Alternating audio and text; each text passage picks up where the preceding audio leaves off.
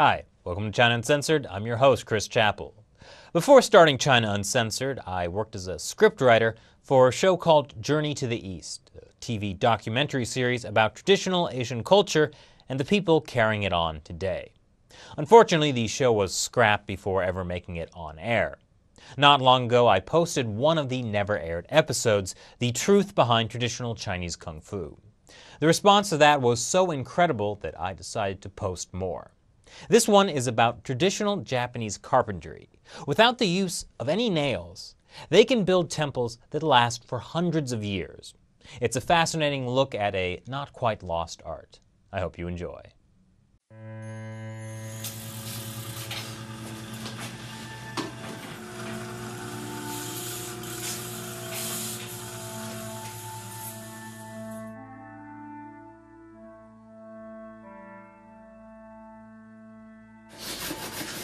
Traditional Japanese carpenters build furniture, houses, and temples without the aid of screws, nails, or bolts. No bolts, no nails. Lasts longer. Even Japan, temple tower, 1,000 years is still standing.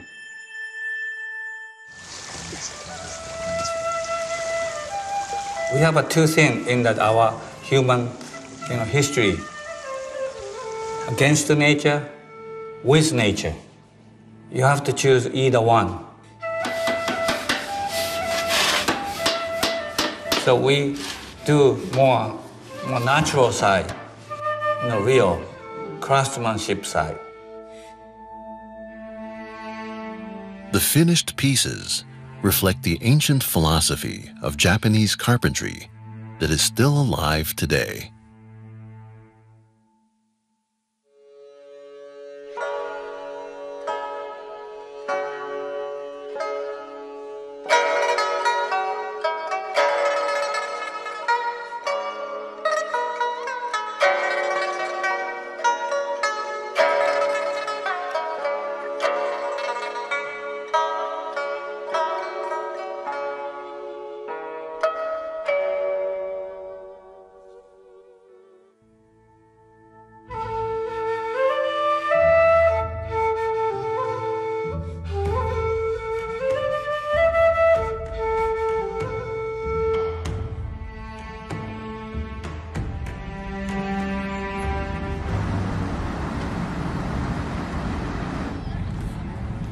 My father actually grew up doing woodcut prints. This is something that they did in the old country. They always learned a trade.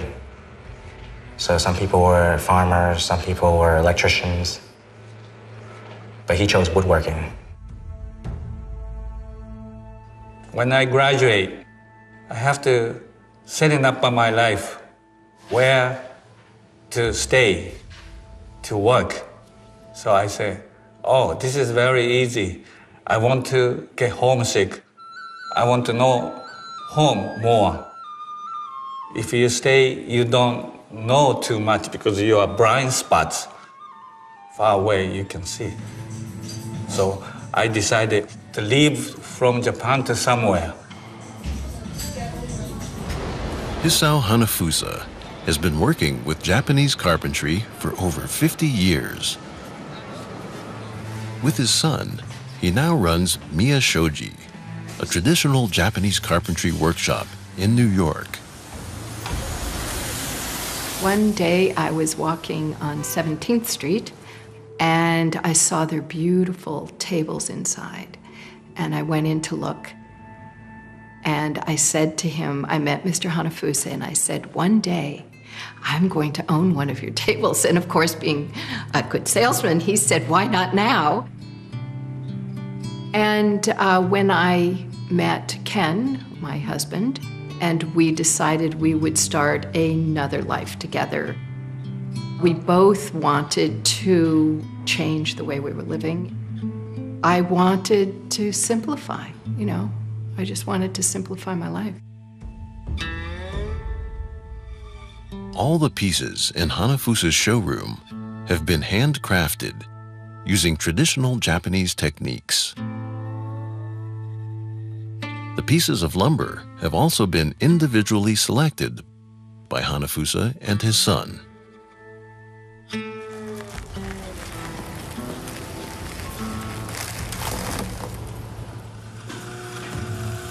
Every morning, Hanafusa's team of carpenters begin by sharpening the blades of their hand-forged planes and chisels.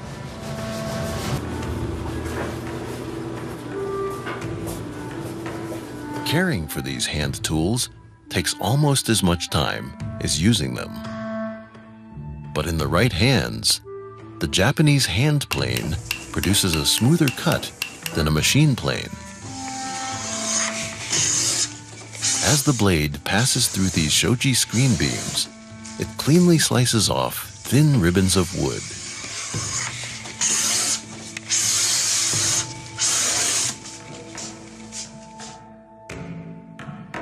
The process of using and caring for these traditional tools reflects Hanafusa's philosophy of working with nature, not against nature. We have two things in that our human history: against nature, with nature. You have to choose either one. When I was a kid, study Industrial Revolution. Fantastic stuff, but that kills all the craftsmen, all the personal, individual talent, they kill. So we do more natural side, real craftsmanship side. That's we're still doing it. Some people say stupid.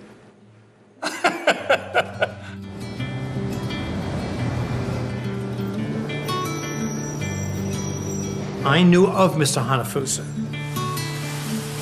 So I would go by the place with my children. We'd look in the windows and there were plenty of screens and the furniture was all there.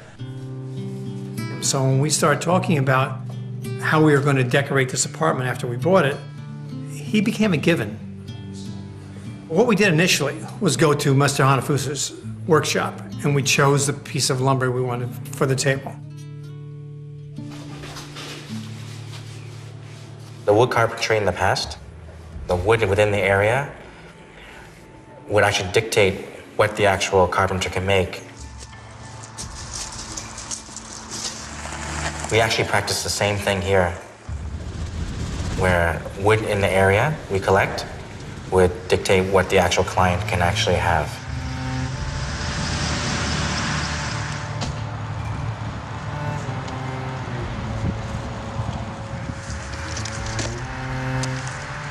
Well, we're taking down an elm tree and giving it a second life. We're gonna slab these branches in the big trunk and someday it'll become furniture.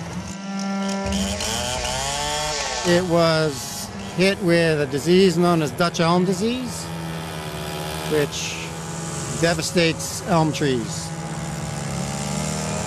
It survived the first bout of Dutch elm, which came through here over 30 years ago. Unfortunately, we've been hit with Dutch elm disease once again, and the tree didn't survive.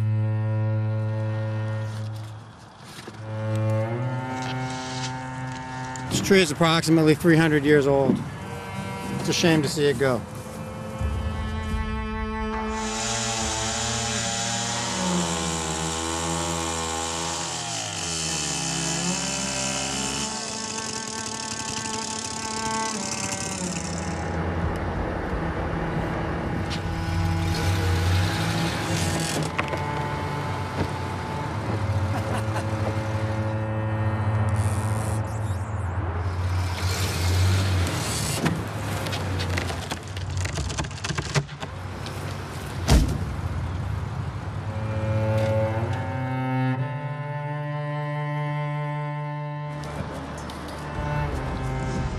This is real specialty work.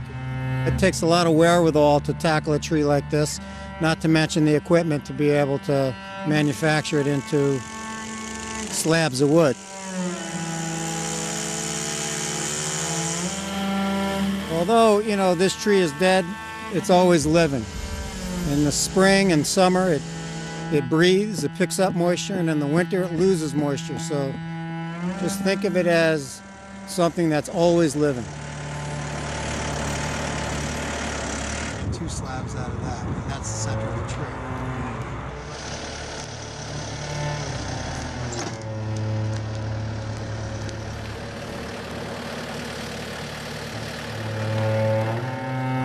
Yeah, here's your table. Take it to the museum. Right?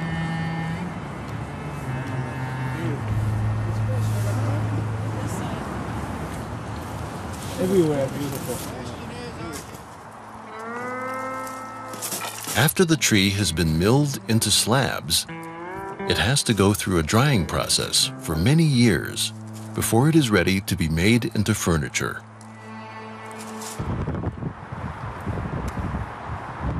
The fresh tree water content like 100%, right?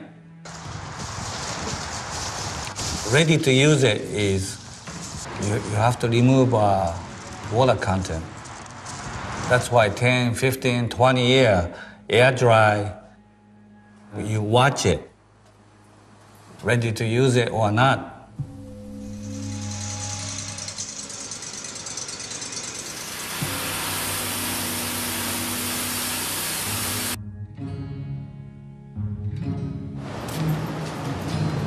By the time the wood first hits the cutting bench, it is already nearing the end of its journey.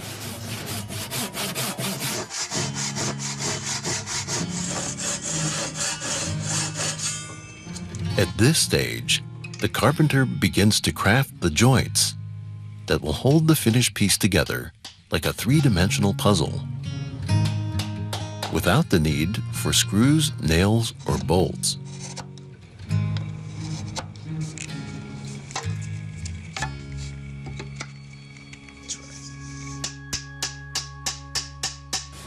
The joints must fit together perfectly, which is all the more difficult to achieve when using hand saws and chisels instead of precise electric tools. These butterfly joints will prevent the crack in this tabletop from spreading.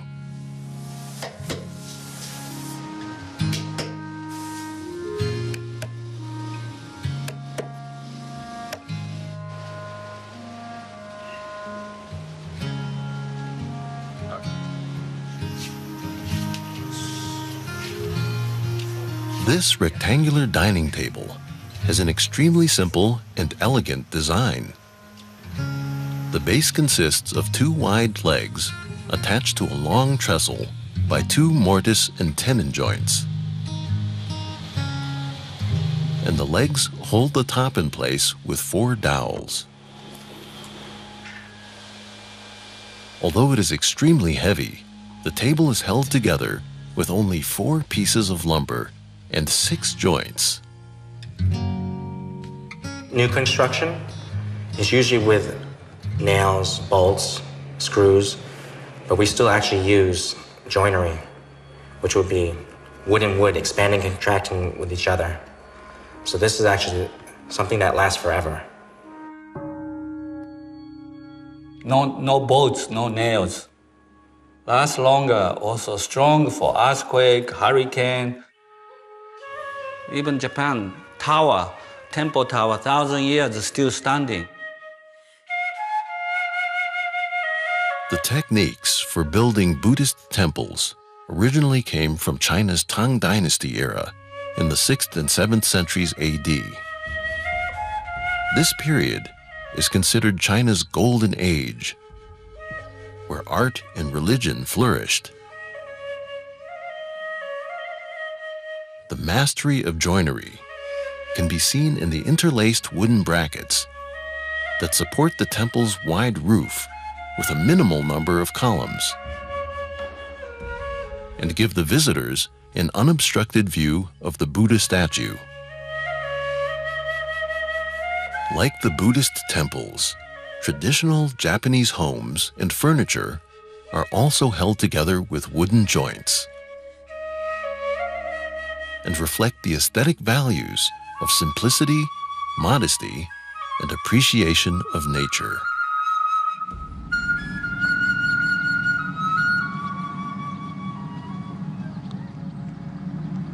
Designing in a Japanese fashion or wanting to live that life entails a certain quest for simplicity.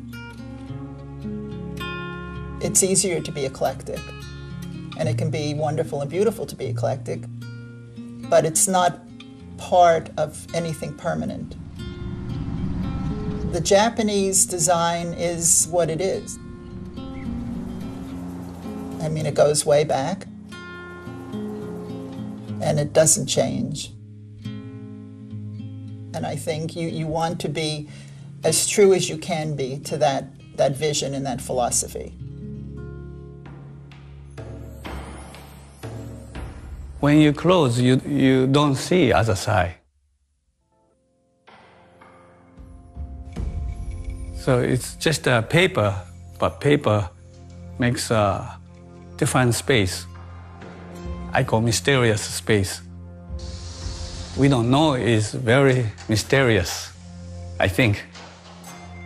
Just like a life, we don't know tomorrow. 10 years later, you exist, you don't know. Maybe we don't exist. This is also, you can take it off. No hardware.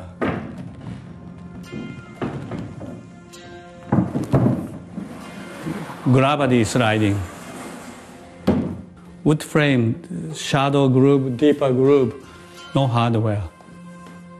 Chopstick, knife and fork, that's different. Bottom of the door or screen, bottom of the tree. Tree grows this, don't grow upside down. So this is all same tree grow. So it doesn't warp. If you upside down, mix it, they warp. This is basically with nature, not against the nature process. The shoji screens, they offer a really wonderful diffused light. It offers us serenity. It's like our sanctuary when we come here. And I think that's in part because of the shoji screens.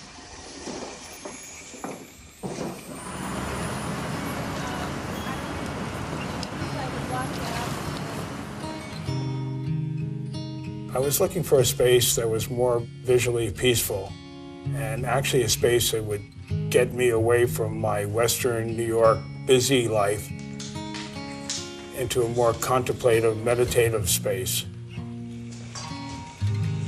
My current apartment was almost the opposite. I've been collecting American ephemera stuff for about 30 years, so it's all over my apartment. And if you go into the Japanese apartment, there's absolutely nothing that's visible or discreet.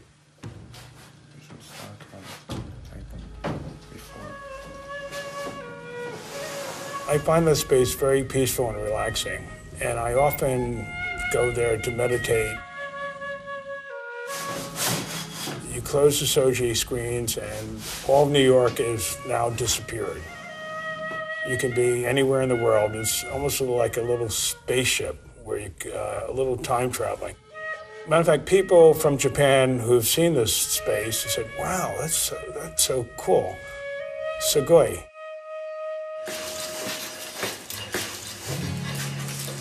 Once all the joints have been carved and fitted together, the pieces are hand-planed to a flat, smooth finish.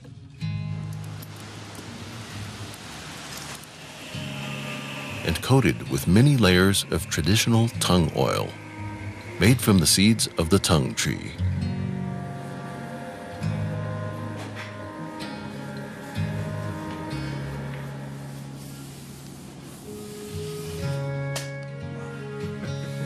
The finished table is then assembled.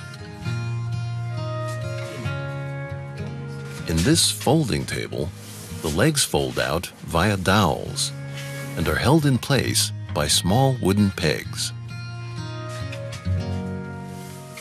The top is joined to the frame with 4 sliding dovetail joints.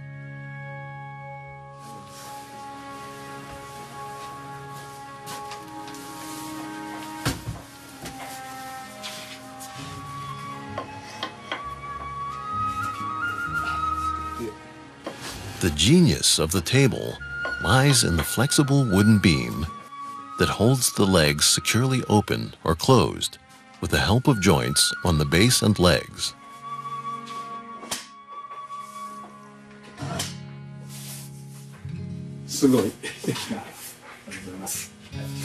Everything is done in a very traditional way that lends itself to pride in what you do, pride in the job. And that pride is reflected in the quality of the things that we have in our home that make our lives wonderful and beautiful and easy to live in. So it arrived one day when Hanafusa's men showed up at the apartment.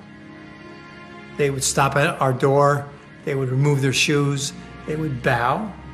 You know, they honored the space itself by being so traditionally Japanese.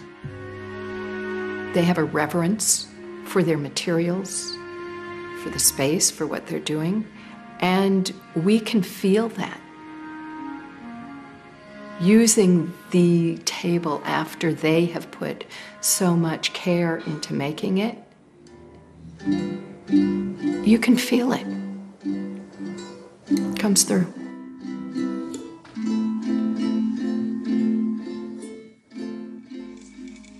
I can't say why I chose the Japanese. That's why I think it's something in me that came from some remote place. I can only think that if there were an afterlife, then perhaps I was Japanese in some other culture, because it really comes from something very innate. Hanafusa is really a philosopher. And I think what we have in common is that he's an artist and I'm an artist. So I think he's a purist. I think when you're an artist, I mean, you strive for some kind of truth and consistency.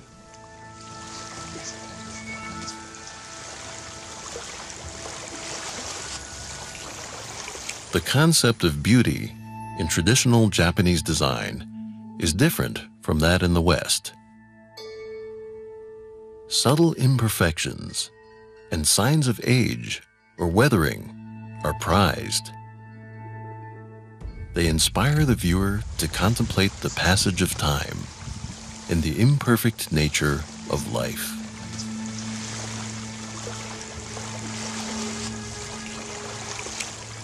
A truly beautiful object should inspire a feeling of serene loneliness and quiet self-reflection.